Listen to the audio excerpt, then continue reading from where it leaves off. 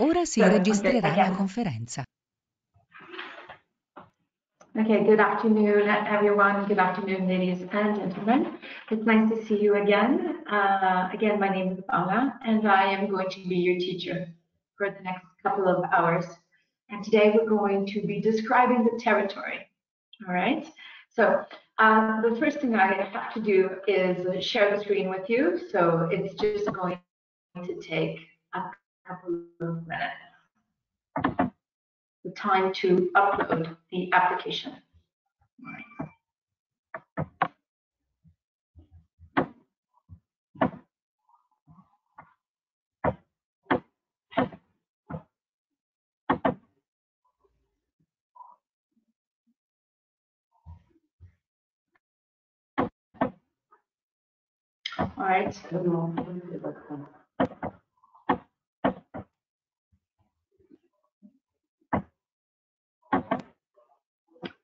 Okay, I trust you can see the upload from the PowerPoint presentation.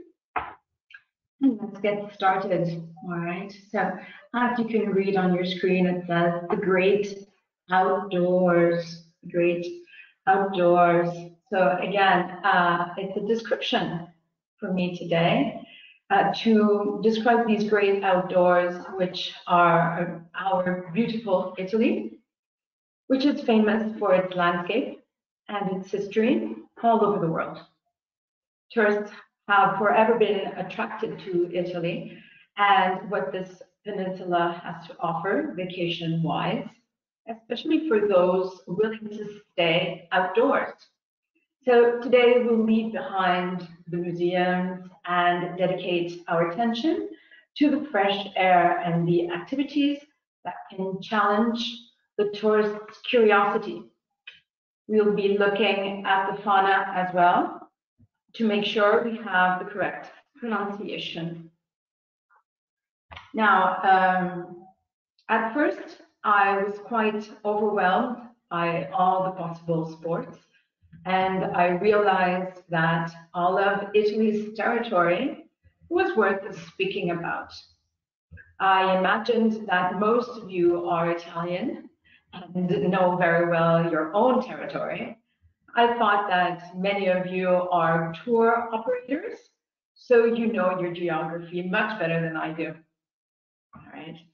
So what I did was put together a presentation which hopefully you will find interesting and will capture your attention, if not sport-wise, then at least for the scenery. Let's say that I love the outdoors. I want to spend my time doing something where I can stay outside and get as much sun and air as possible. I want to move. I'm into sports, and I spend most of my work hours inside.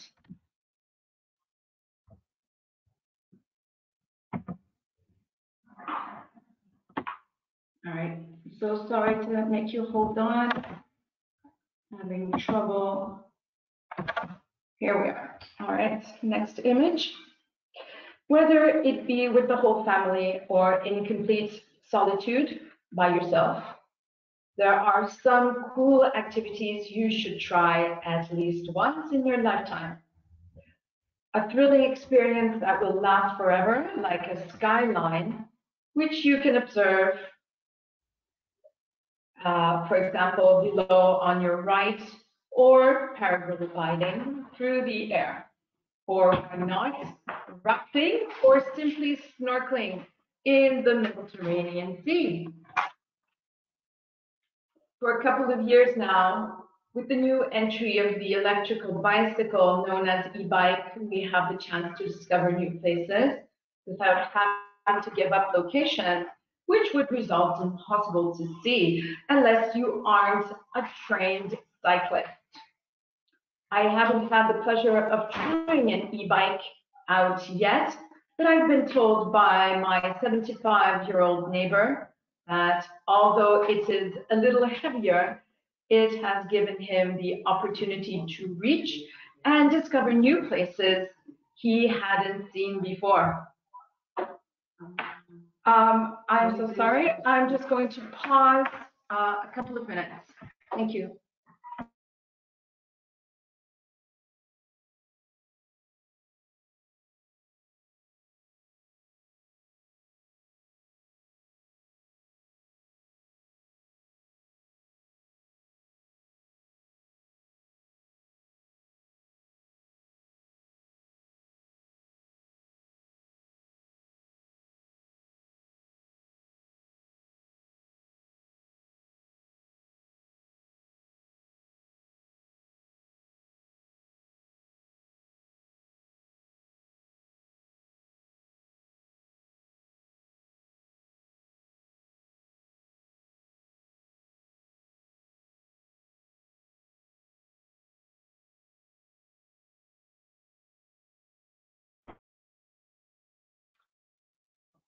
Hello, ladies and gentlemen. I'm so sorry. Can you hear me better now? Can you just confirm that you can hear me better, please, in the chat?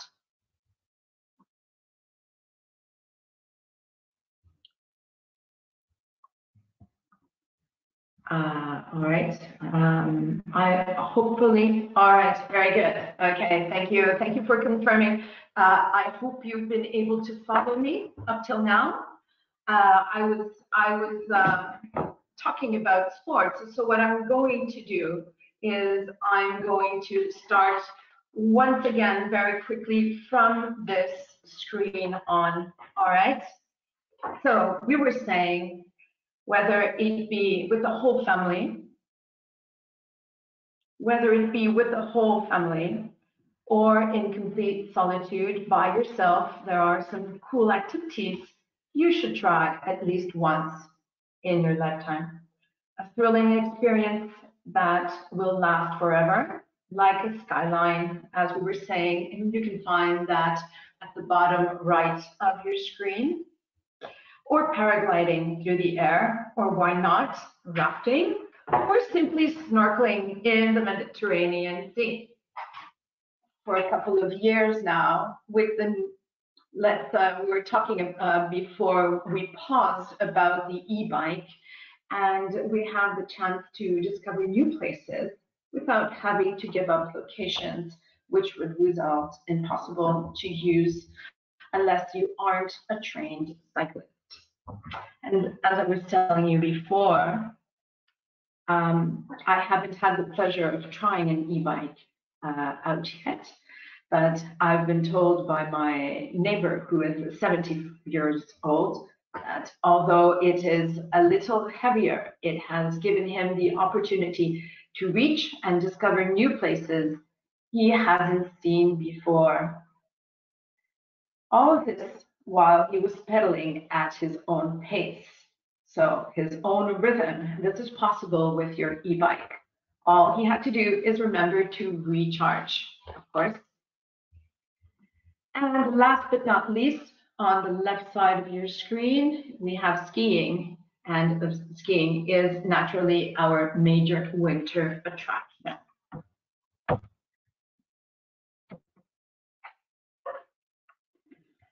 The Alps are a destination to tourists from all over the world interested in challenging the highest peaks. Italy offers a great deal of reserves, especially up north, which offer wonderful ski resorts. Of these reserves, the oldest is the Gran Paradiso National Park, which is located between Val d'Aosta and Piedmont. Today, the reserves covers 71,000 hectares of mountain terrain, which includes forests, marshes, lakes, waterfalls, and about 30 glaciers spread across 5 valleys. These reserves offer modern facilities and accommodations for those who are already expert skiers, but also for those who are willing to learn such an exciting sport. Trained ski instructors are at your disposal.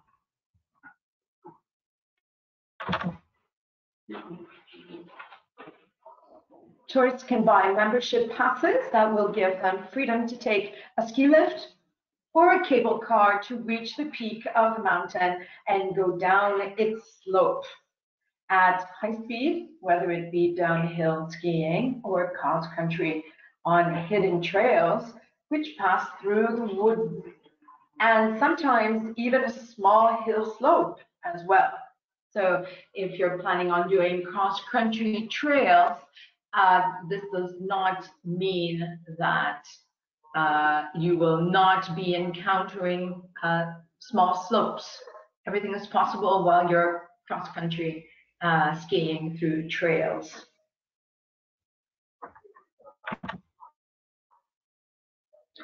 All right, so let's take a look at our equipment and accessories. All right, so on your left you have clothing, ski, snowboard, jacket, of course, your ski pants, which are considered to be your ski trousers, your ski socks. Of course, it says stay away from cotton. It makes you sweat. Synthetic or wool-based layers to keep dry and warm is the best. Waterproof gloves or mittens. The difference there is the gloves, all 5 fingers, and the mittens, only the thumb, and all fingers are together, right? Winter boots.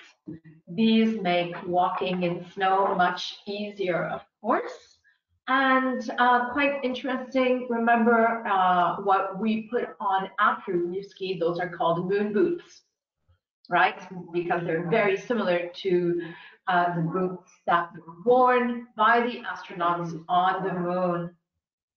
The gaiters, scarf to protect your neck and your face, quite useful at times, and a most forgotten piece of garment there, which is quite useful. Let's look at the accessories.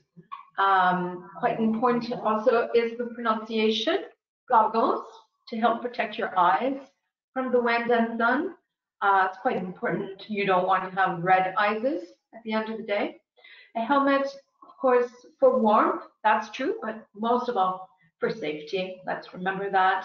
And maybe your goggles and your helmet have been bought together, so one does not disturb the other. That happens sometimes. A ski hat, why not? Or after skiing.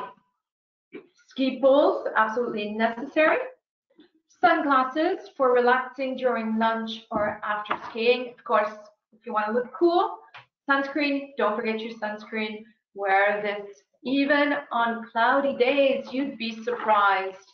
Lip balm. Oh goodness, isn't that something we always forget, isn't it? All right, now, I'm so sorry. They're telling me I should pause one more time to change microphone. I will be right back.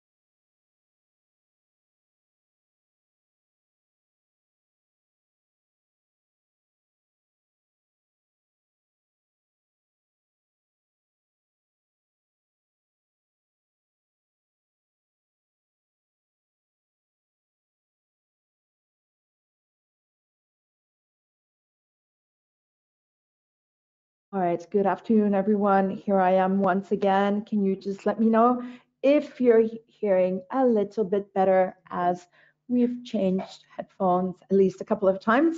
Maybe this time is the best. All right, so if you can just write down on the chat, please, and let us know if you're hearing me correctly this time. Much better, great, fantastic, happy to hear it. Great, not so bad. All right, So let's move on. I've left you with the accessories and the equipment.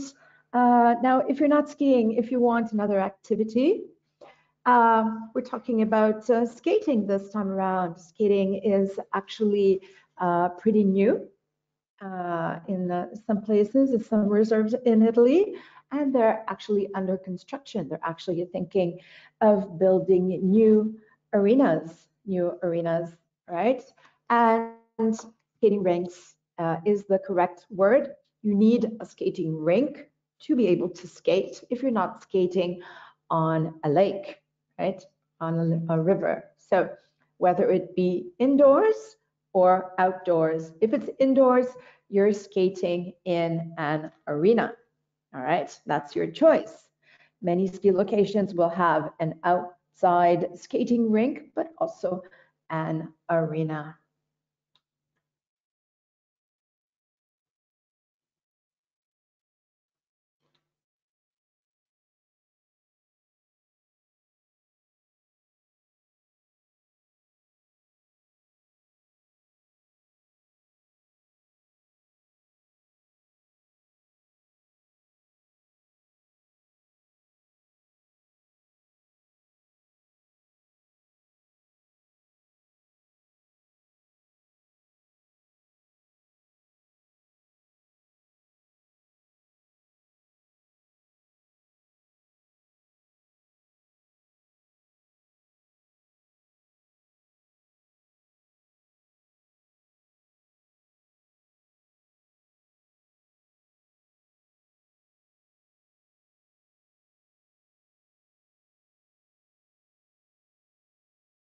Okay, so we're back.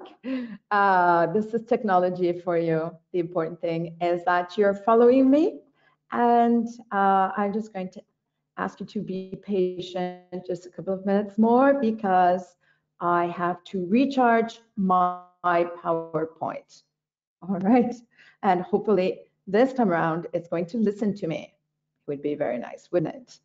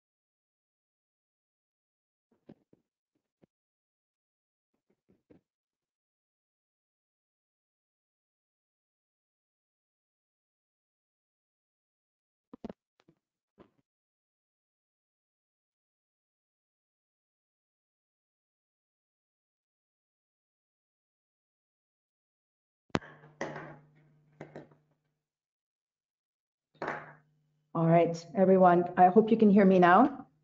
All right, I hope I will have the opportunity to keep on going. Please bear with me. I'm very sorry for the mishappenings.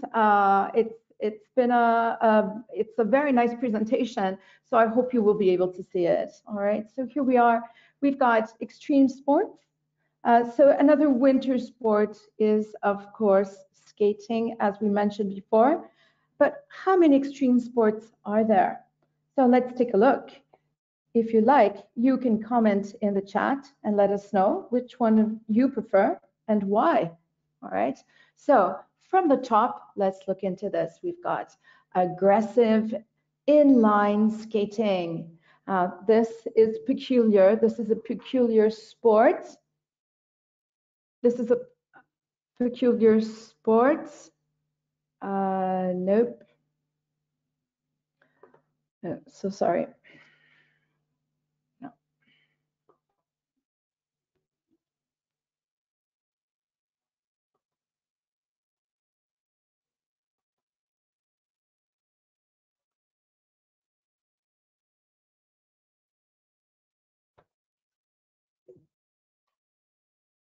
All right. So here we are. Extreme sports, aggressive inline skating. Now, this is a serious sport. Have to be careful. Usually done in an arena, of course. Base jumping. Once again, if you have a trampoline as well, that's considered to be base jumping. Bungee jumping is the correct pronunciation. If you're willing to feel some true shivers. Free climbing. Bouldering is in, at the moment, a lot of bouldering gyms. Sandboarding, motocross, mountain biking, MTB. We will get back to that in just a couple of minutes. Rock climbing, mountaineering, which is becoming a very, very cool sport and is also in the new Olympics. Hang gliding, skydiving, paragliding, sand kiting, that's a new one there. Skiing, of course, scuba diving, water skiing, and skateboarding. All right, I just thought I'd throw that at you. Many different extreme sports for the people who are really, really into sports. On your left, as you can see, we have hiking. We have hiking. So as you can see, I'm drawing your attention to the easiest yet so satisfying of all the sports, hiking. We were born to walk, weren't we? All right, so here we are. Let's do it. If you think about it, Italy is, after all, a boot. Now, as you can see, this is a graph. If you want a chart, which says it all, it's a brainstorm of ideas. When you think about hiking, there are so many words that some are even unreadable. So let's just take a look. Backpack, park, safety, trekking, dehydration. That's kind of cool. Remember to always have something to drink with you. Hypothermia. Wow, be careful there. Health, forest. So associations of thought. Walking tour, sunburn journey. Okay. Landscape.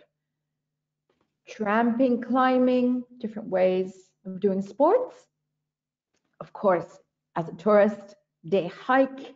My gosh, so many different words out there. Okay. Everything which is associated to hiking. On your left, you have travel.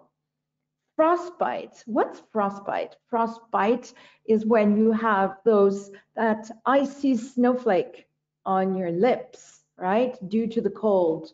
That is called frostbite. Hill walking, which of course is like hiking. Hiker lifestyle, healthy. How good is hiking for you? Of course, it's very good. It makes your heart rate go at a natural, healthy pace. Trail, nature, so many different words. let me just finish by saying leisure and recreation, all right? Leisure is one of those words in English that you can pronounce in two ways. You can say leisure, and you can also say leisure. What is the path? It's the trail. It's a synonym for saying trail. And you've got winter, you've got summer, you've got autumn. I think that you can do some hiking or trekking as a synonym in any month of the year, right?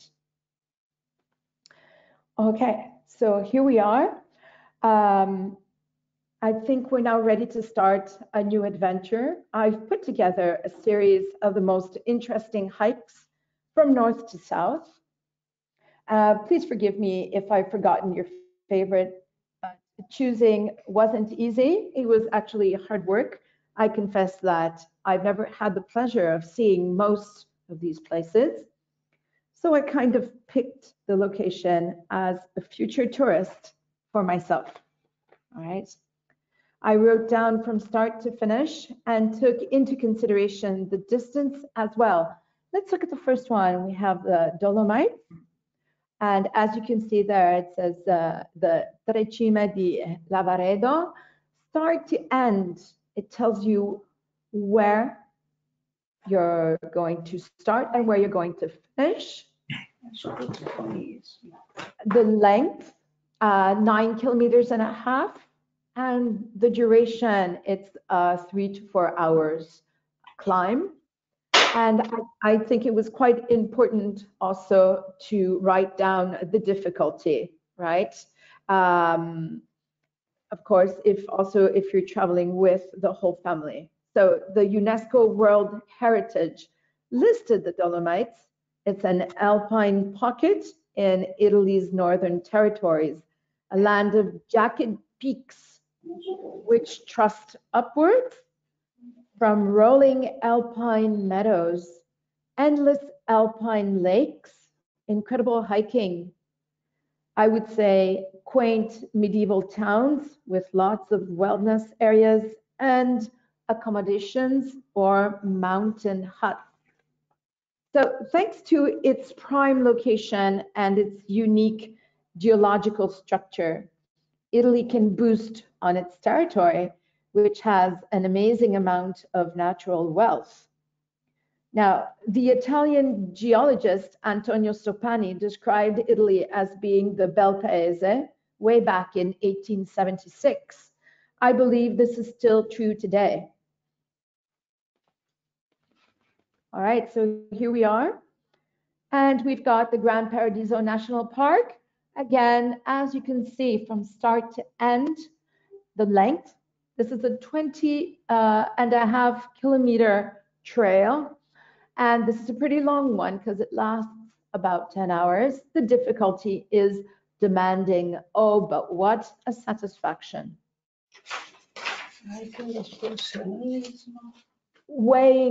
Going down south, we have Corno Grande, which is in Abruzzo. Again, you can park your car at Campo Imperatore. This time the length is not so bad. It's just a 9 kilometer climb if you want. And from 5 to 7 hours. The difficulty here is quite moderate. It's a normal route. And again, it's not so demanding. The Trail of the Gods on the Amalfi Coast. The start is in Positano and it ends in Praiano. The length, again, is an 8 kilometer length and lasts about 4 hours and a half. The difficulty is considered to be easy or moderate. What of you? And let's go back to our Ligurian coast, right? This is called the Azzurro Trail. So it's a blue trail once again in the Cinque Terre. And it starts to end. It says, check ahead to see which sections are open. And the duration is from 3 to 4 hours. Again, from easy to moderate, accessible for the whole family. Let's go down to Sardinia. Selvaggio blue, wild blue, if you rather.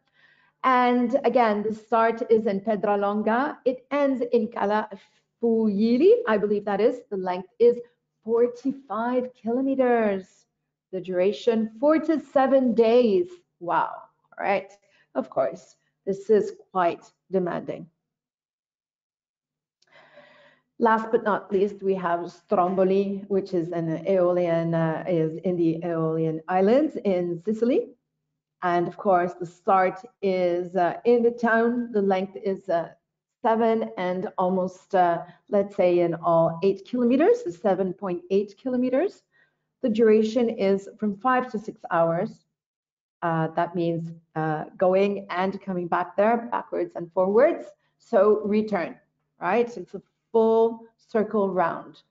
The difficulty is moderate and demanding, but what a vision that is. Okay, so let's talk about the fauna of the peninsula. And as you can see here, we have the symbolic animal of the Alps, which is the ibex. It's widespread once at high altitude throughout the Alps, now subject to indiscriminate hunting.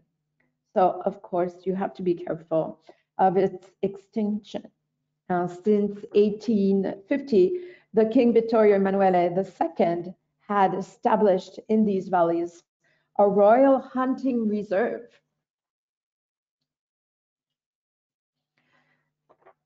As you can see on your left, you have what we call in English, once again, the ibex. Another word is the chamois. All right. And if you rather, it is considered to be the rock goat, the rock goat. All right.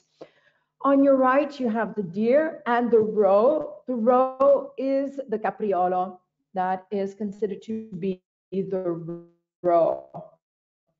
All right.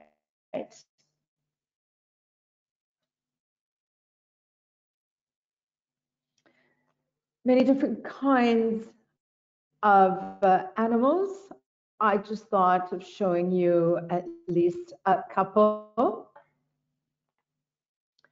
The brown bear and the lynx can be seen in the Brenta Park region, although they are both considered to be approaching extinction.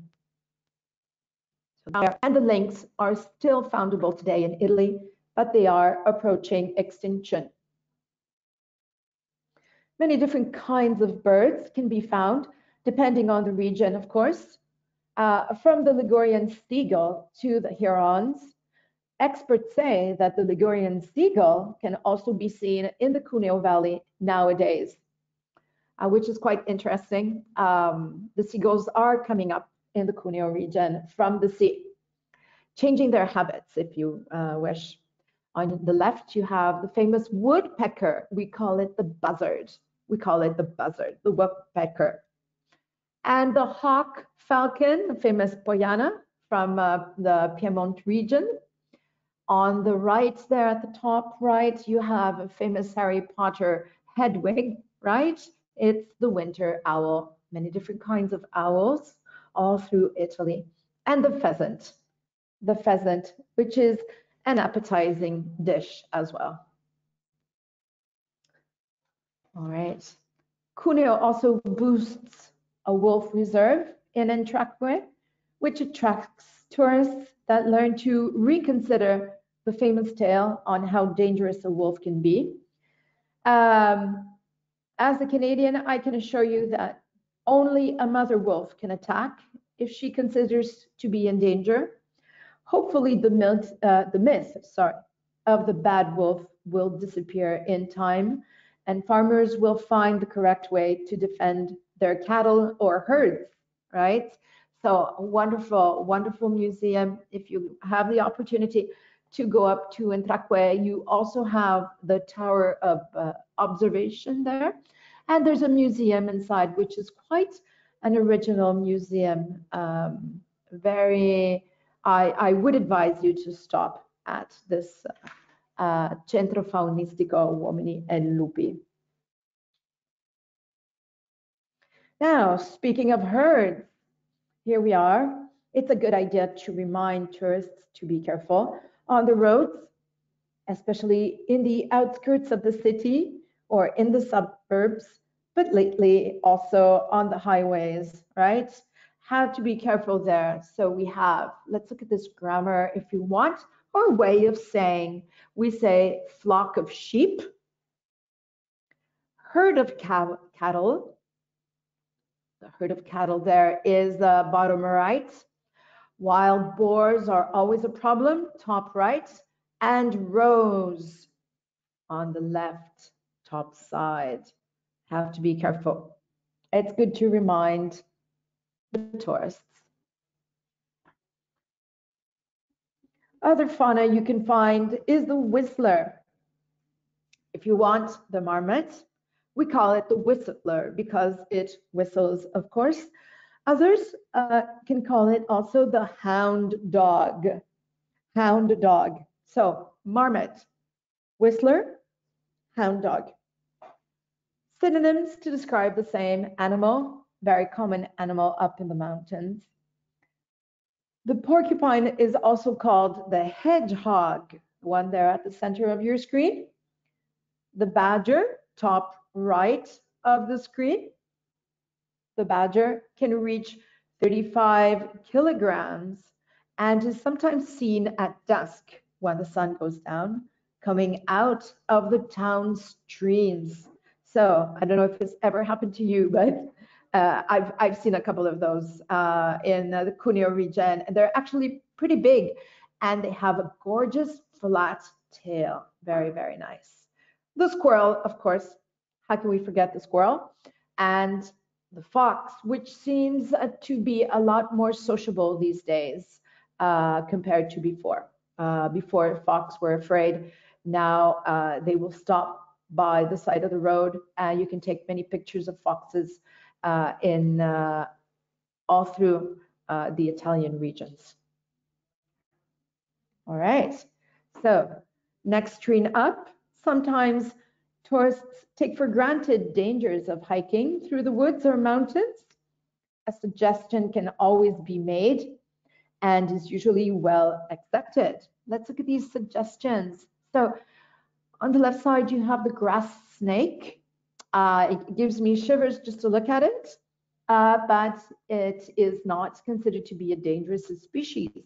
Whereas the viper snake, I'm sure you've all recognized it, and you can find this, of course, in the woods, sleeping in the sun, so do be careful. And of course, you can advise the tourists as well not to take for granted these snakes, also because sometimes it's kind of hard to figure out if it's a grass snake or a viper snake.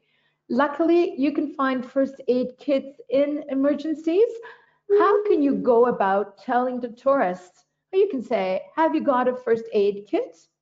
Have you thought about buying a first aid kit? I would advise you to buy one for emergencies. You may purchase a first aid kit as well as a Viper tactical first aid pouch at your nearest drugstore. All right. Now, I couldn't help myself but put in the salamander, which I love to see, especially when it rains, But unfortunately, we have once again another danger ahead. As you can see, it says don't eat them. Well, I would like to also add don't touch them, because then we forget we've touched them. And as you well know, we touch our eyes, we touch our nose, we put our fingers in our mouth. So it's a good idea also to warn tourists if they like taking strolls in the woods as well. So be careful with mushrooms,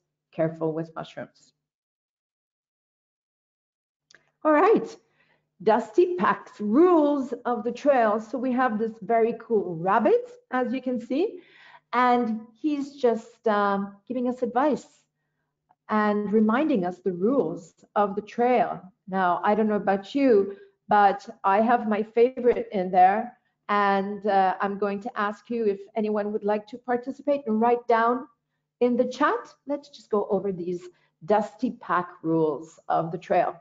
First one, know where you're going, carry a map. Now, it might sound a little old-fashioned if you want. If you have a GPS, which is fine, carry a map. Even the most experienced trailer will have a map and may get lost, so be careful there. Hike with a buddy, don't always hike alone. If you do hike alone, be sure to tell someone where you're going and when you will be back.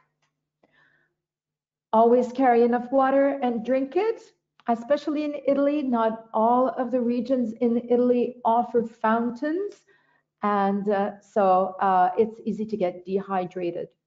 Keep snacks in your pack to keep your energy up, and for emergencies, you never know, you need something sugary in your bag.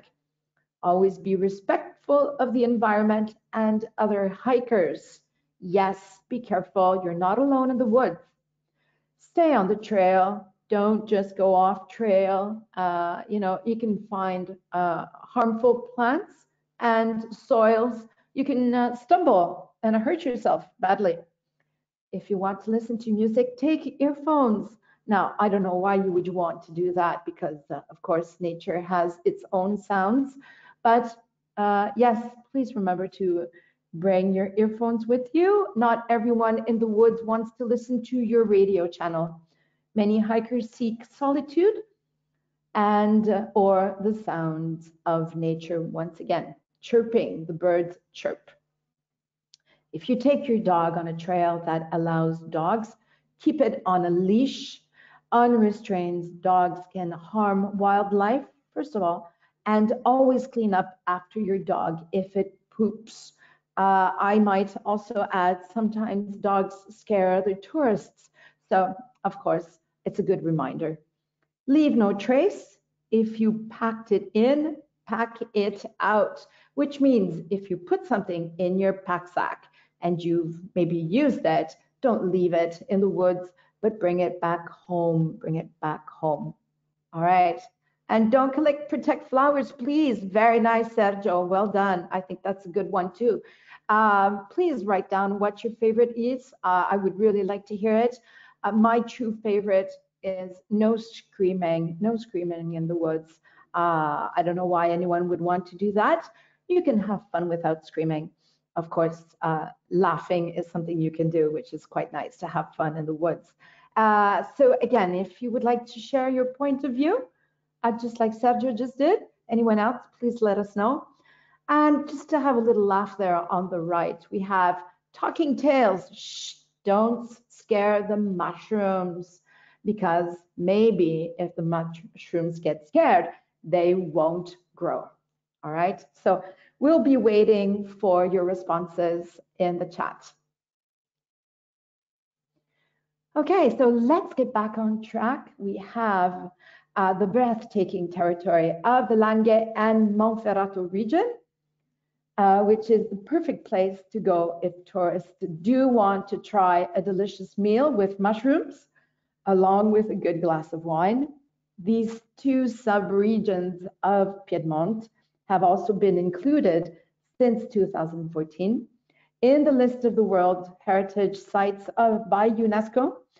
We're talking about vast expanses of greenery alternated with numerous vineyards and orchids, which embrace the provinces of Alessandria, Asti, and Cuneo.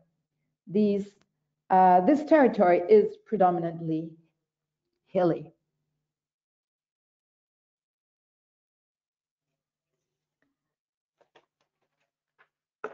All right. Among the different activities that allow you to stay in contact with nature, tourists have the possibility of taking a ride in a hot air balloon, why not, to appreciate the dawn or the dusk colors of this impressive landscape.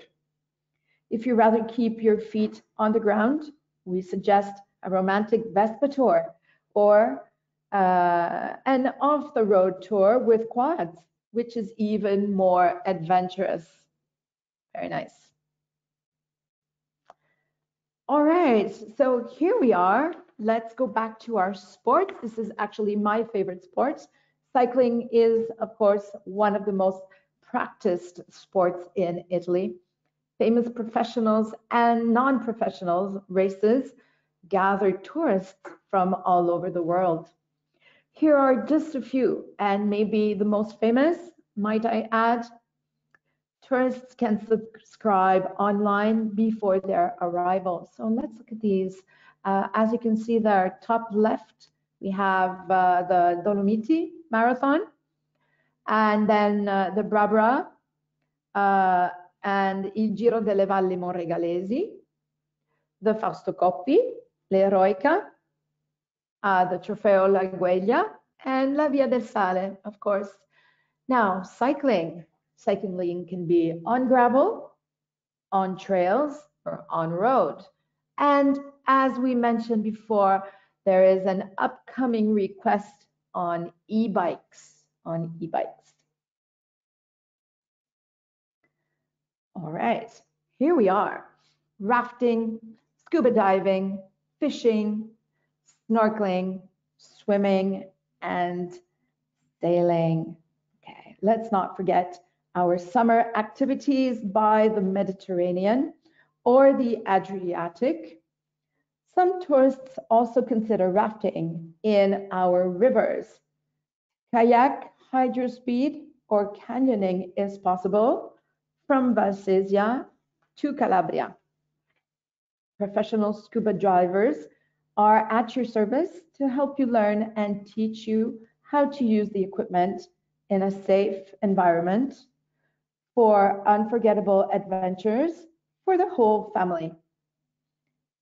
Fishing, there's a comeback for fishing now, an interesting and peaceful way of staying outdoors. And if you get lucky, you can even catch a good dinner. All right, now I believe someone has given back some input, if I'm not mistaken, on which they prefer. Let me just take a look at the chat.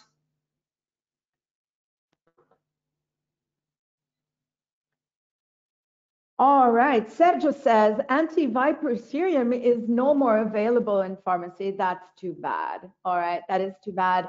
But maybe Sergio, what is your suggestion? What would you suggest? Let's say that unfortunately there's no more anti-viper serum available in pharmacy. Let's say this happens to you. What would you suggest? Let's hear your input. And as Sergio said, don't collect, protect flowers. I agree with you. Well, thank you. Thank you very much for sharing your opinion. I would also like to hear what you think about the mushrooms in the woods. Would you be willing to collect mushrooms with maybe an illustrated book? Or do you think that is not a wise thing to do? Sergio says, only in hospitals and poison center control. Wow. Okay. Well, that's luck, I have to say. Luckily, we have wonderful hospitals in Italy, so let's not just panic. But I think it would be wise to tell the tourists in a good fashion and say, please be careful out there. And of course, I'm sure there is full of time to head for the hospitals. All right. So, ladies and gentlemen, we're going to break 5 and we will be right back. Again, please feel free to ask anything at all. Write down in the chat. It's wonderful to be able to share your point of views and your ideas. Also in the 5 trails that I've anticipated, I hope they've been original for you. Maybe they're the classical trails, or maybe you have another suggestion to make. All right, so let's make 5 and we will be right back. Thank you once again.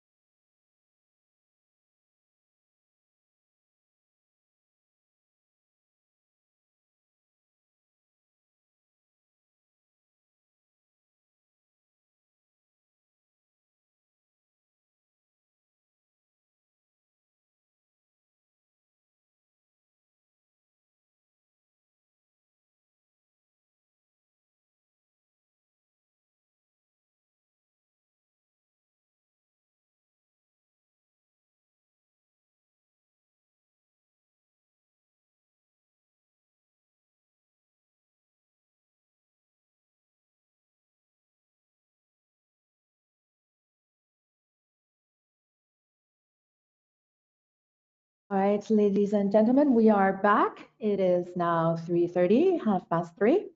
And I just want to say thank you for sharing your opinions with us in the chat. It's quite nice to be able to have a conversation with you. And now Sylvia asked, before I used alpine hut. And yes, it's true. It means rifugio alpino. You can also use shelter. They're all synonyms. They're all synonyms. Refuge, yes, all synonyms. They're shelters. Shelter is a place where you feel safe, where you can go and defend yourself and feel safe. All right. So Sylvia, yes, of course, your answer is yes, absolutely, absolutely. All right. Now, I would also like to know if anyone has any questions about the presentation. You're quite welcome, Sylvia. It's my pleasure.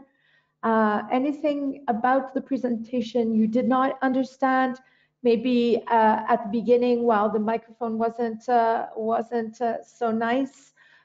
Is there someone who has any questions at all to ask? Feel free to do so. All right. So by the end of this hour, we will stop and we will have time for conversation, at which time I'm crossing my fingers. Someone will share their opinions with us. All right. So just going to ask you for a couple of minutes because I need to share my screen. All right. Let's go back to the presentation.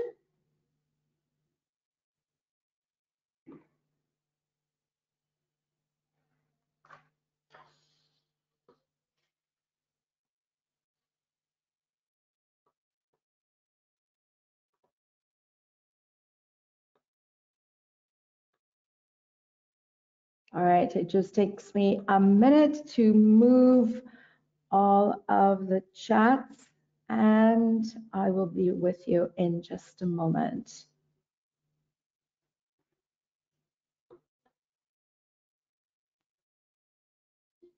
Okay, I believe we're back on track. And here we are again. So scuba diving, fishing, snorkeling, swimming, and sailing. Of course, I think my personal opinion is you should be just a little bit afraid of the water to be able to appreciate it more and not to give for granted sports. I think it's quite important. If you want to be a true sport and have a good time, you have to be careful. You have to be careful at all times. All right. So almost finished with my presentation. Let's keep going.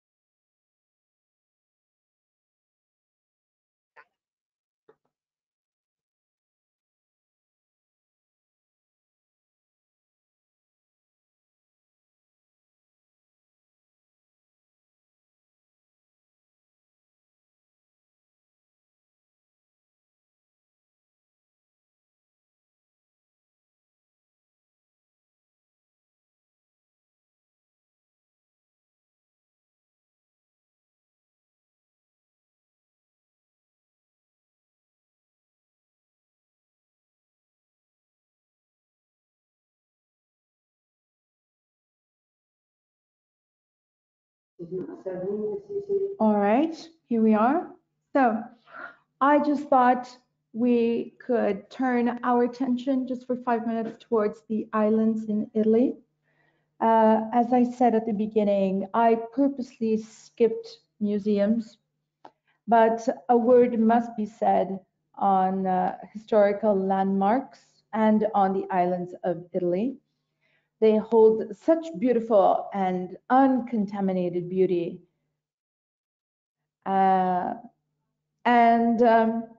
From scuba diving or plain snorkeling to cycling or hiking, they are a true treasure to this land. So again, we saw a piece of Sardinia before, a piece of Sicily, and we also have the island of Elba.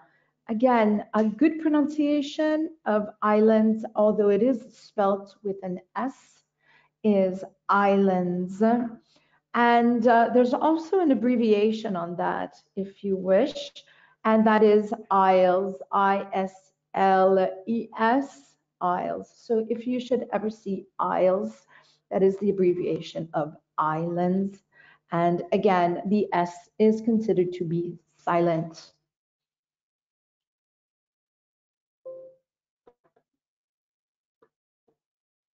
Okay. Historical landmarks, please forgive me if there are just counted historical landmarks on this image. Kind of difficult to put all of them in, of course. What are historical landmarks? Landmark is a compound word, which means that it is a word made up of two smaller words. So land and mark. So again, land being the territory and a mark on the territory, which means again, a historical monument. And of course, maybe we all have different historical landmarks, especially maybe thinking of Rome. There are so many different monuments. For me, it's the Colosseum. Maybe for you, it's St. Peter's. Who knows? All right. So I thought it was that it would be a good idea to also speak about the historical landmarks in Italy. There are so many and they are loved by everyone. So it's practically impossible to tour Italy without having the pleasure of visiting these historical sites, altogether making Italy such a wonderful place to visit. All right. Now, I have reached the end of my presentation, although we've had some technical problems between the PowerPoint and the GoToMeeting app, but that happens sometimes.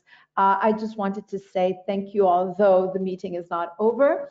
And I thought I would use the landscape of Dolciacqua there, which is in Liguria, as you well know. All right. So here we are. I'm just going to end my presentation.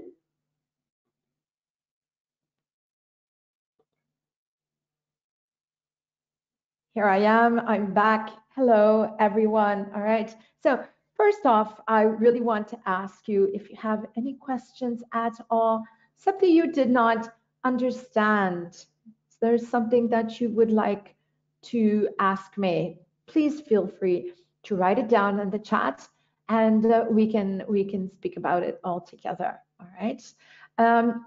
Which is your favorite trail, and in which region is it? That's the first thing I would like to ask you. Now you're in the business. Hopefully there are many sporty people out there which have joined us today.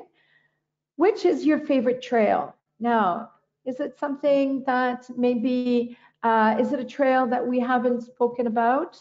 Is it a trail that you would like to share with us? Please feel free to do so we can keep the conversation going, right? And in which region? So please feel free to share. I am, of course, speaking directly also to Sergio because I heard he was very keen on having a conversation. So, Sergio, I'm asking you directly, which is your favorite trail in Italy? Do you enjoy walking? And if you do, trekking, hiking, they're all synonyms. Where is it? Where is it? All right. I have to say, personally, I'm madly in love with Val d'Aosta, so that up there, it's a great place. But I'm calling you from Cuneo, and I have to say, when I have 5 minutes free, I like to go up to the famous Fortini in the Colle di Tenda, and I love to take walks up there. So if you share my same passion, please feel free to write it down in the chat. All right. Now, is there something that maybe I said that was wrong? Please forgive me and let me know, because of course I'm not a tour operator, but an English teacher. So yeah, it can get difficult at times. So here we have someone saying, my favorite trail. Oh, let me just open my chat here for you. And let's see. My favorite trail is in Area Protette, Alpine Maritime, Cima Pagari. Am I saying this right? Or Passo del Monte Carbone. I'm madly in love with Val Gesso. All right, Francesca, thank you for sharing that with us. Here's Sergio. Sergio's back. I like to go walking in the mountains, for example, around Monviso. All right. Now, what did you think, Sergio, about the IBEX presentation there?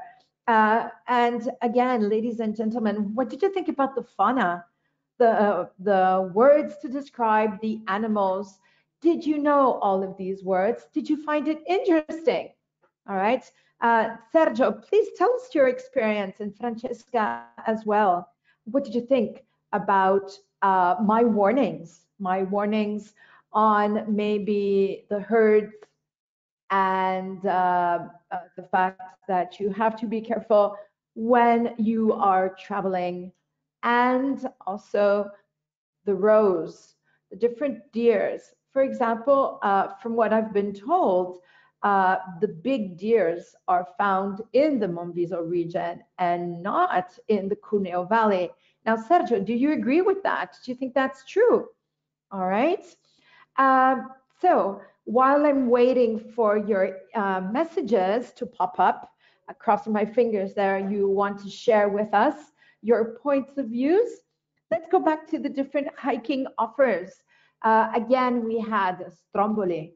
Wow, what a lovely place. Like I told you before, unfortunately, I haven't had luck. I haven't had the luck of going to these wonderful places, but I would like to. Yes, we spoke about the wild animals. Sergio, maybe you skipped that. Yes, we spoke about the animals. Let's go back. Would you like to see that once again? I'm crossing my fingers that I'll be able to share my screen with you. Yes, Sergio, we did speak about wild animals. Cinzia, I will be with you in just a minute, and Liliana as well.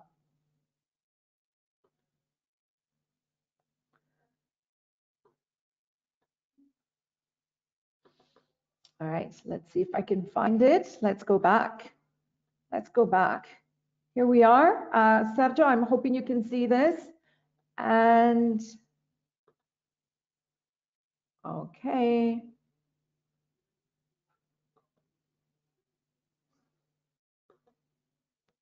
All right, this is especially for Sergio, who's been quite sociable and talkative. And as you can see, this is the IBEX. Sergio, we spoke about the IBEX, and we said, yeah, there it is. It's the IBEX and how it represents. Let me just, please be patient with me. I need to get my PowerPoint back up.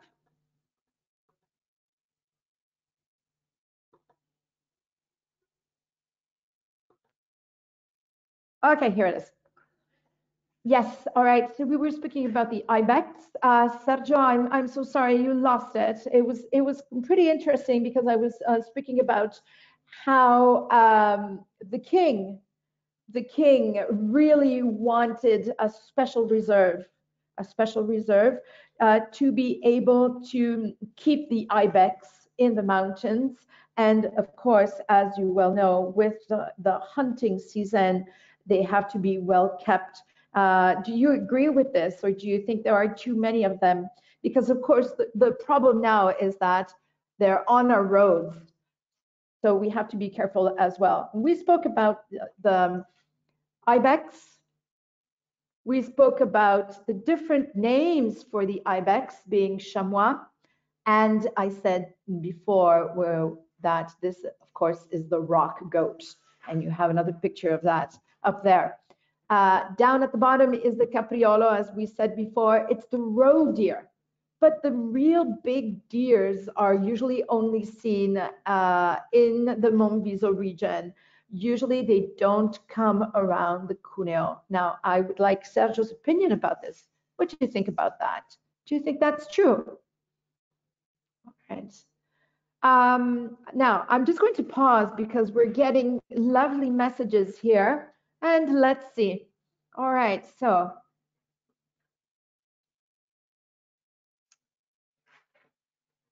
Okay. I like walking. We said that. You talk about wild animals. Yes, I'm going to keep going in just a minute. Yeah, I love the sea of my Liguria. So I believe Cinzia is from Liguria. I hope I have given you a dignifying definition of the sports and of the Cinque Terre tour. Cinzia, what did you think about that hike? Have you done it before? Can you give us your input? Liliana says, I love Vespa Tour in Langhe. Thank you, thank you, thank you. That's quite kind of you to say. It's quite romantic. And of course, that's for the ladies. But why not also the quad, as I was saying before. Very nice. Also the hot balloon. I believe there's a hot balloon in Fossano, if I'm not mistaken. Very nice. Giovanni says, I hike in the Valle Susa area, and my favorite trek is in the Valle Argentera. Okay. Once you reach the top of one of the mountains, all right, so you're talking about the summit. Another word for peak, the top of the mountain, is the summit. Once you reach the top of one of the mountains, you'll see a magnificent 360-degree view, including the Monviso, all right, or Mount Viso, as Giovanni puts it.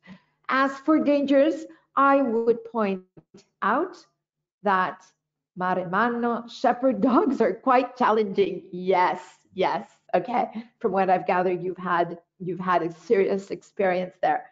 I've also had my experiences with dogs, and yes, it is true in the sense that I love animals. I am really not afraid of dogs, but they're doing their jobs, aren't they? Because they're defending the cattle and the herds. So yeah, they're just doing their jobs, but you have to be careful. Also, just not trusting them, I think, is the best solution. And maybe having a stick, it's not very nice, but it is useful. All right. Sergio says, it's clear. Thank you. Well, thank you. It's my pleasure.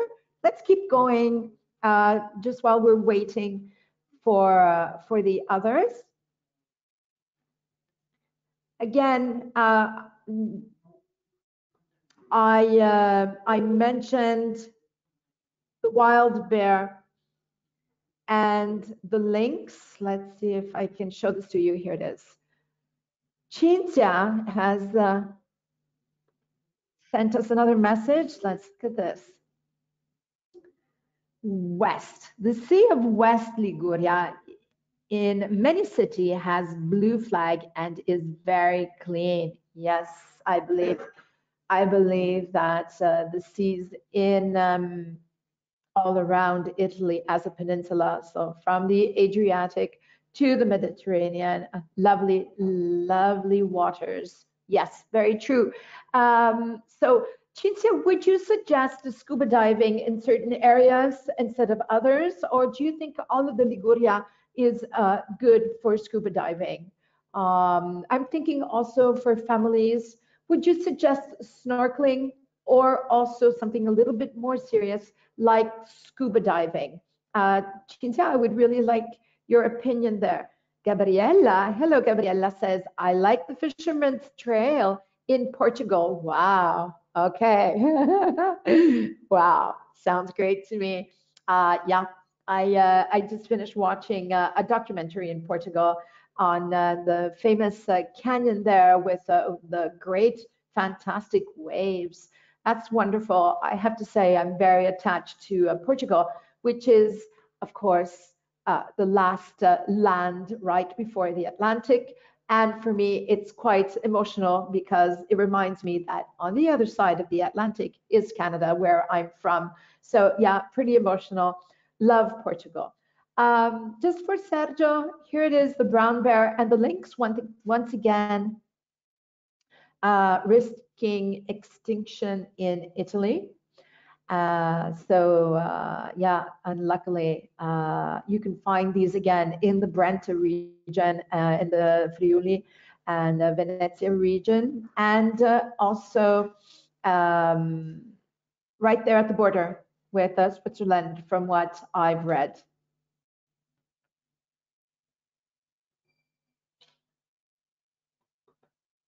All right, just trying to get this forward. Here we are again, and we spoke about the birds as well. Sergio says, the lynx, I think, exists in Italy. Yes, it does. As I said before, in the Brenta region, from what I've read, but it's also up there in the border with Switzerland. And in Italy, they don't have many of those, so we have to be careful. My city is Ceriale, says Cinzia. Savona, blue flag. All right, thank you. So Cinzia, once again, if I'm into scuba diving, would you suggest Savona, or maybe just sailing, or as I said before, snorkeling? All right, now talking also about prices, different prices for scuba divers. Now, of course, all the sports are very expensive, as you well know. The only sport which I think is less expensive, I will not say the least, but less expensive, is hiking, if you have a good pair of shoes there and a good backpack with good clothes. For the rest, maybe sports can get pretty expensive. We saw the gear, the equipment for skiing. Skiing is a very expensive sport, if I may say so. And let's go back to the wild animals. This is a section dedicated to the birds. Many different birds. The woodpecker on the left, il picchio, as you call it in Italian. We call it the buzzard, the buzzard. The hawk falcon, which is very typical of in the Cuneo region, which you call the poiano, which is the falcon with the curvy head there. It has a soft, curvy head. The winter owl, again, which looks like the Harry Potter owl, the Hedwig, is a very common bird that you can find in this region. And the pheasant, which I might say is a beautiful bird, but is quite good in a dish. And we will get back to that in a week's time, maybe speaking about culinary habits and things to eat in the Cuneo region. All right. One thing that I did say, which is a curiosity, I found out by myself the other day while I was driving in Cuneo along the fields, the cornfields. I saw a couple of seagulls, and I asked an expert, and he told me that the seagulls, this is for Cinzia, the seagulls are flying from Liguria all the way up to Cuneo. They're changing their habits. I think that's quite interesting. And I did not put the heron. The heron, of course, is a very lovely bird as well. All right. We spoke about the wolves. I believe we had the pleasure a couple of weeks ago of having with us someone who is directly responsible of the center of the wolves. If she is with us, please step forward, let us know something about the wolves. As I said before, my personal opinion is wolves do not bite men. They do not. They are not aggressive as the myth says they are. Absolutely not, unless it's a mother who's taking care of her puppies. Again, wolves usually do not attack unless they're starving. And then, of course, we all know what they do attack. And of course, which probably is the reason why we have the myth of the wolves, because of the farmers, right? Lovely, lovely idea up in Entraque. Very lovely idea. Flock of sheep, herd of cattle, wild boar, and roes. Again, suggestions to be careful on the roads. Does anyone out there, would anyone like to share their opinion on this problem? Now, of course, we should be driving pretty slowly, but that does happen. And until it's daytime, maybe you can avoid accidents, but during the nighttime, it does get scary. All right. So, one of you out there ever had the experience of having car trouble due to wild animals? Please feel free to let us know. All right. Sometimes you will cross a herd of cattle or a flock of sheep, and so maybe you've stopped and then all of your car suddenly is just circled by these animals, right? And you have to be careful because of the horns. Because of the horns, they will destroy your car. So yeah, you have to be careful there. All right. Sergio, asking you directly, have you ever had this kind of accident before? We also saw other kinds of wild animals, or animals you could find in the woods or in the outdoors. Common animals. Sometimes maybe you don't know the names. Well, here they are. So again, the first one, top left, is the whistler. The whistler. Sometimes we call it the marmot, which is the most common name of all of them, right? The fox, again, the porcupine, the squirrel, and the badger. All right, now Cinzia says, in Liguria, we have seahawks. Wow, very nice. And many roe deer in the hinterland. Really? All right. Now, you also have hedgehogs.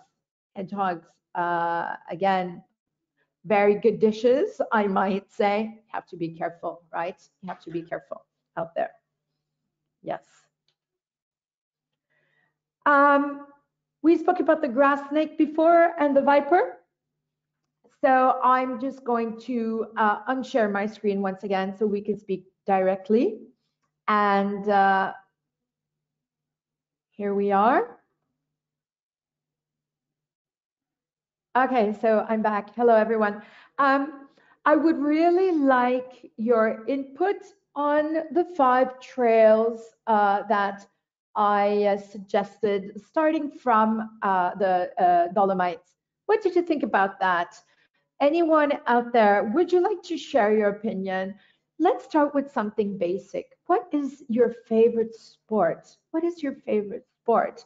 Are you a skier?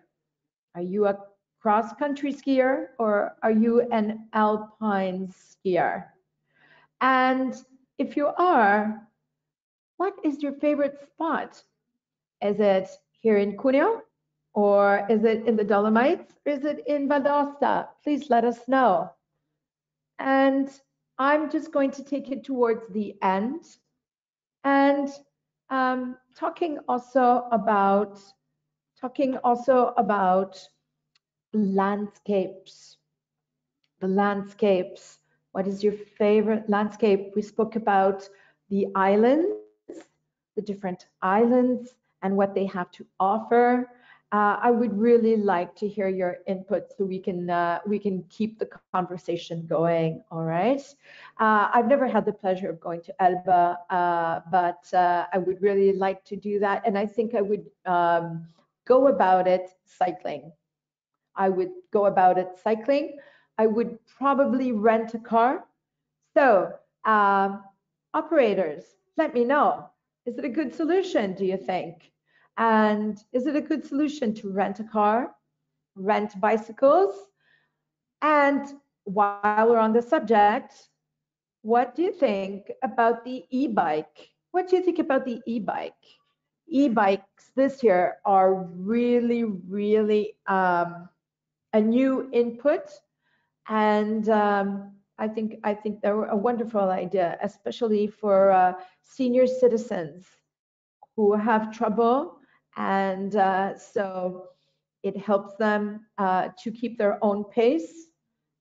So I would really like to know, do you have an e-bike?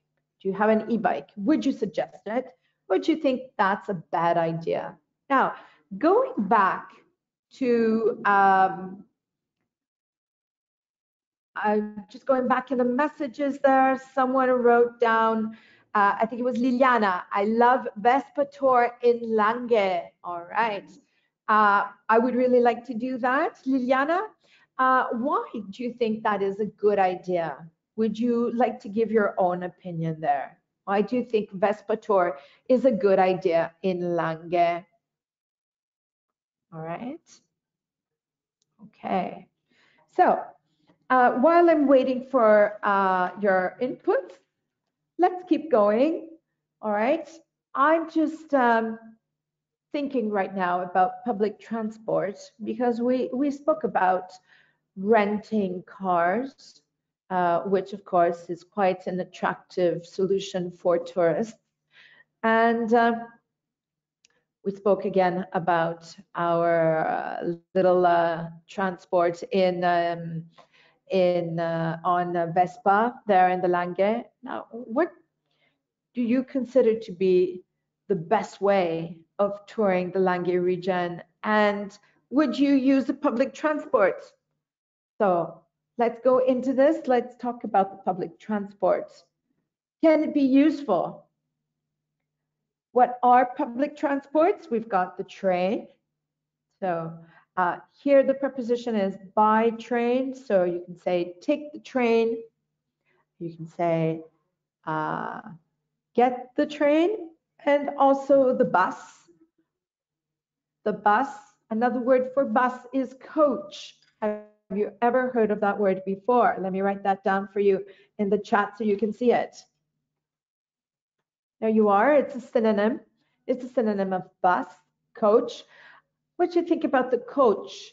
So, is it a good way to travel through Italy? Is the bus a good way to travel through Italy? Or do you believe the train is a lot better? It's a good means of transport.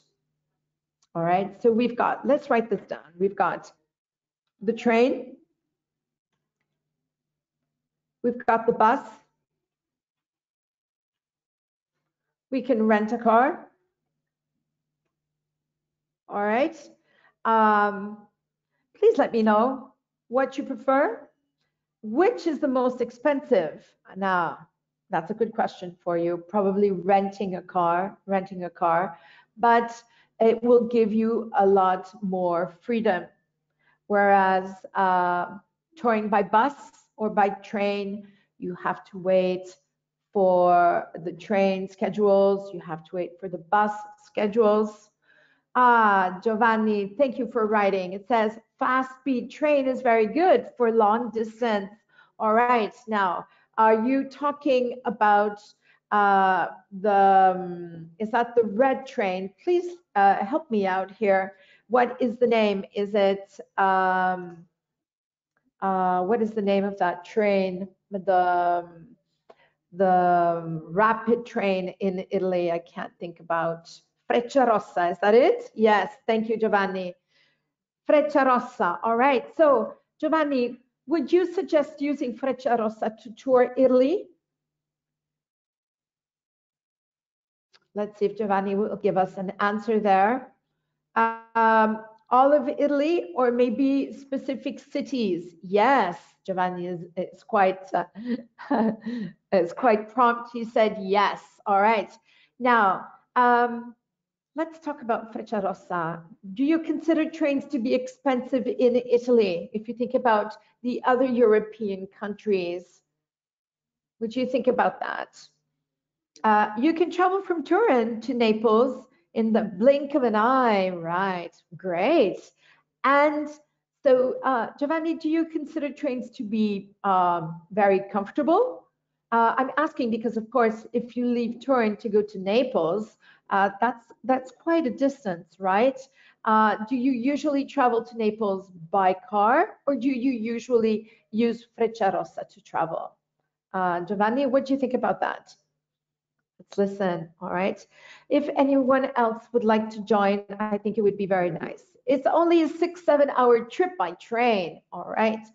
Quicker than by car. Is that your suggestion? Quicker than by car, all right? So, by car, it would take a lot more time, all right? So, you're suggesting Frecciarossa. Is it expensive? Is Frecciarossa more expensive than, for example, if you think about the French trains? Maybe I think velocity level there, speed level, we're about the same, right? It's about the same. I'm just wondering if it's expensive. That's what I'm wondering. Maybe it's a good way to see the landscape, right? Because if you're traveling by car, maybe you want to get there pretty quickly. You're on the highway.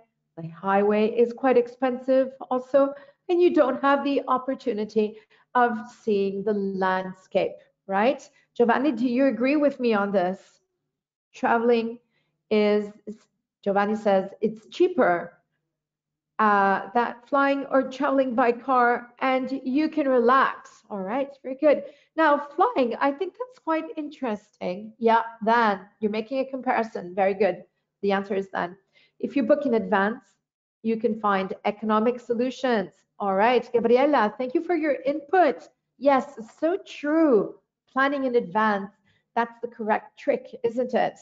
Now, I haven't said anything about flying and the airport. As you well know, we have different possibilities in Italy, and none the least also Le Valdigi. What do you think about this airport? Do you think this is a good airport, and do you think it will expand in a near future? I would really like your input on this. Maybe Giovanni says that. Let's read back again what Giovanni said. It's cheaper than flying or traveling by car. All right. Well, from what I've been told, there are some good bonuses. Good bonuses if you're traveling from Le Valdigi. All right. Gabriela, what do you think about this? Do you think it's a good idea to fly in and out?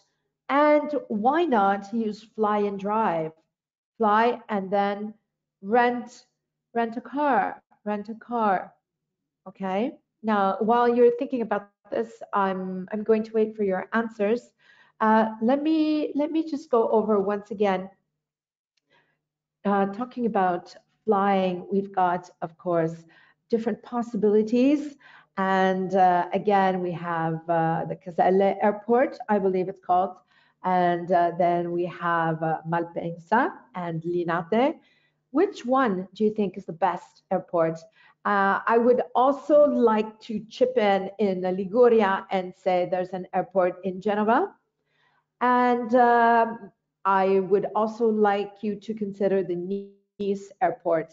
Now, please give me an input on these airports. What do you think?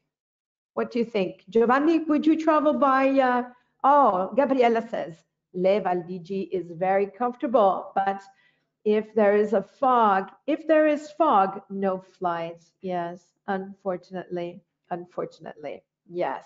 So you have to be careful once again. And then, of course, your trip is ruined, right? You can ruin your trip. That is very true. All right. I would like your opinion about the fly and the drive. I think that's the best solution so far, fly and drive. Caselle is a quite small airport. However, recently they have more European destinations available. Oh, very nice. Giovanni, does that include also Spain destinations and France destinations? Or would you say more along the classical lines like Frankfurt? Giovanni, what do you think about that? Let's see what Giovanni says.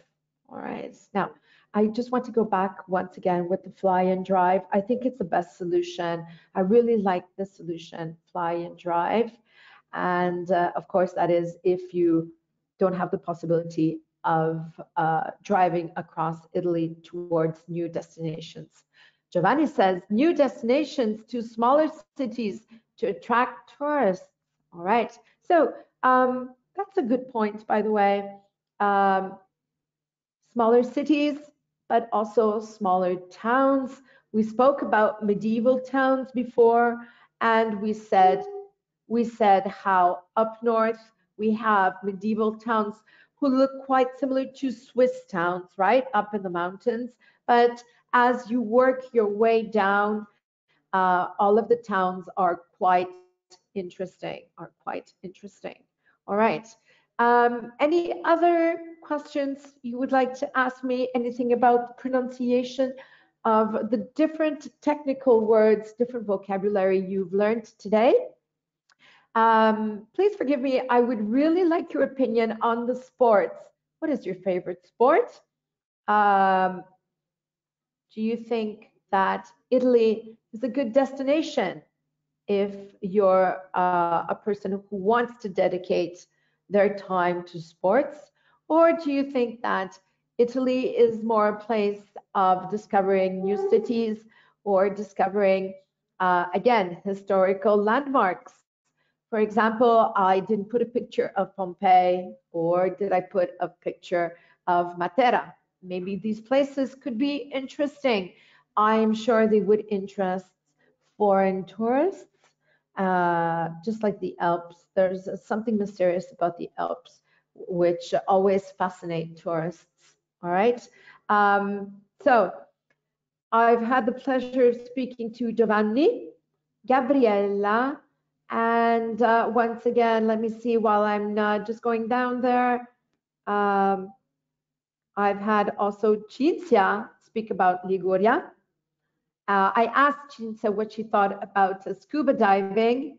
Let's see if she can give us an answer there. Sergio spoke about different landscapes, and Gabriella said she really liked Portugal. All right. All right. Liliana took part in the conversation too with the Vespa tour in Langhe. I'm really happy she liked that. It's quite cool, quite cool. All right. And Francesca also, if I haven't mentioned her, thank you, Francesca too. All right, so we're almost through. We have about 15 minutes to go. I'm just going to go down and check and see if anyone has wrote down anything different. Oh, okay. Cinzia wrote, she said, unfortunately, Alta Val Tanaro, where I live almost all year round, there is no longer the only historical train service. Did I write correctly? Yes, I believe you did. Remember to put the capital I there, which is important. The I is the only subject pronoun that is always written in capital letters, even in the middle of the sentence, right? Yes, I understand. Historical train service, very nice. You're making me think of the Valle delle Meraviglie train, which was pretty cool and even had kids going on there to see the museum with the different wild animals aboard. I don't know if you remember that, about 20 years ago. And it was very nice. All right. What does it mean, Cinzia, to live in Alta Val Tanaro? What is your suggestion? Do you have many trails up there? What is the big touristical site. Can you share something with us, Cinzia, from the Alta Val Tarnaro region, right? Ormea, yes, all right, very nice. Now I will have to do my geography there. Of course, not being Italian is something, my geography, I lack geography in this sense. All right, so Cinzia, what can we find in Ormeo, for example? I think that's also a good question. Can you please give us some good hints where we can go to have fun, something cool to do, something different. Also rafting, why not? Rafting. What do you think about that? Okay, everyone. So I think you've been quite kind. You've been quite kind to share your opinions. And I have to say, it's been quite interesting because as I was saying to you before, I am not a tour operator, so I've had to do my homework. But I found it pretty interesting. Trying to figure out best hiking trails around Italy. There's just so much that has to be said. Again, the historical landmarks, the islands to visit, and all the different wonderful ideas. We still haven't spoken about culinaries, but we will be doing that in the near future. So next time, for the next meeting, we will be discussing various culinary expertise, restaurants, locations, and we will get into that and we will talk about food. So I really hope you will join me once again. And I really do hope you will have the patience of joining me once again, as sometimes technology is not easy to come around, but it's okay. It's been a good experience. All right. So before we say goodbye, I really do have to ask you once again if there is something anyone at all would like to share with me. For example, I'm just going to throw this in. What did you think about what I said about the wolves up in the Entraque region? Do you think that's interesting? Has this attracted many tourists? So please feel free to give your input. Cinzia says, my husband's family home is in Ormea. All right, Cinzia. So do you miss it? Right. The big difference between the various regions, from the mountainous regions to the hills, as we said before, going all the way down to Liguria. Now, also talking about transport, it's kind of difficult because we've lost our Colle di Tenda and we have to go by the highway. Is this a problem, do you think, for tourists? Or is this a problem for Italians? What do you think about that? Now, I've lost Sergio. Sergio, I don't know if he's interested in this kind of conversation or not. Giovanni, what do you think about that? We spoke about different destinations. Do you think the highway going down now to Liguria, is that a problem? Do you think that's a problem? All right. Tell us something about your Canada. Oh my goodness, Canada is a beautiful place, very beautiful. It looks a little bit like the province of Cuneo. Many wild animals, many hiking trails. Of course, we have also different kinds of wild animals, many different kinds of birds. But also wild animals, of course, the classic is the moose, right? The moose. And also the bison. But let's not forget the whales and our famous white beluga, which is going towards extinction right now. So we have to be careful there. And let's see what Giovanni says. The A6 has always been tricky. However, I find it scenic. Yes. It is true. It's a very scenic route, but if you're going too fast, you won't see anything, right? So once again, yeah, you have to be careful. It's a tricky highway. It can be dangerous. Maybe I would suggest maybe the different colles to go down. I believe that's called the Nava, or is it also the San Bernardo, if I'm not mistaken? Now that's a good one for cycling. Very, very nice for cycling. All right, Canada is a wonderful place. After you finish touring Italy, do go to Canada. I'm sure you will enjoy Canada very, very much, very, very much. All right.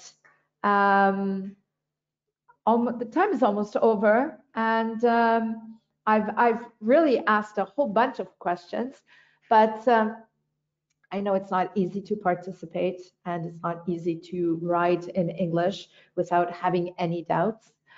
Liliana says, it's a big problem, closure of Tenda. Yes, it's a big problem. It's isolated, everything, hasn't it? Isolated. Has this caused trouble for you also, for your jobs? Has this been a problem for you? Please feel free to comment on this. Gabriela says, thank you. Well, thank you. It's been my pleasure, of course. Really, it's sometimes it gets difficult because maybe you don't, the students don't feel like sharing, but this hasn't been the case this time. This time you've been quite friendly and sociable. All of you have given back some input, so it's really nice. Liliana, the big problem, closure of Tenda. Wow, how long is that going to last? How long? Will we ever see the Tenda opening once again? That's a big question there for you. And the relationship we have with France. I think it's made it quite difficult. Liliana, what do you think about that? Would you like to share your opinion once again? Okay. Okay. I think we pretty much wrapped it up. Let me just finish by saying that any means of transport you do use to travel is wonderful, and it gives you many different kinds of opportunities to be able to look at different landscapes in Italy this afternoon, which is what we saw. And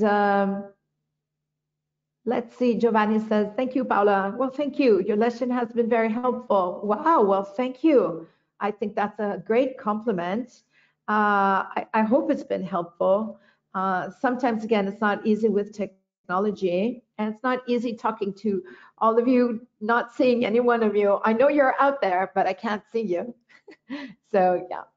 Thank you. Thank you all for joining. Okay. And as I just wanted to finish on the means of transport, whatever means of transport you do use, make sure it's worth the while. And I'm sure touring Italy is worth the while. And maybe next time you can give me a couple of advices on where to go, your personal opinion, not just mine. Hello, I can see someone. Hello. Hello. Cinzia says, thank you. Well, it's my pleasure. Hello. Thank you for popping up like that. Really nice to see you out there. Okay. Oh, Marta as well. Hello. Hello. So thank you, Paula. It's been great. You. It's my pleasure. Very wow, helpful. Well, thank you. And thanks everybody for sharing their messages in the chat. You were very dynamic today. Hope you'll be so next week again for our last lesson together. All right, wonderful. Thank you once again. I'm just going to wish you a good afternoon, everyone. There's an echo. I think that's me speaking, right? There's an echo. All right. So thank you, everyone. Just going to wish you a lovely afternoon. Thank you for your patience and your time. And I will see you, crossing my fingers, I will see you again next week. We're going to be talking about food. Thank you, Sergio. Thank you, Cinzia. Thank you, Marta. Thank you, Gabriella. If I've forgotten anyone at all, all in the chat. Please forgive me. Thank you all. Have a good afternoon. Goodbye. Goodbye for now.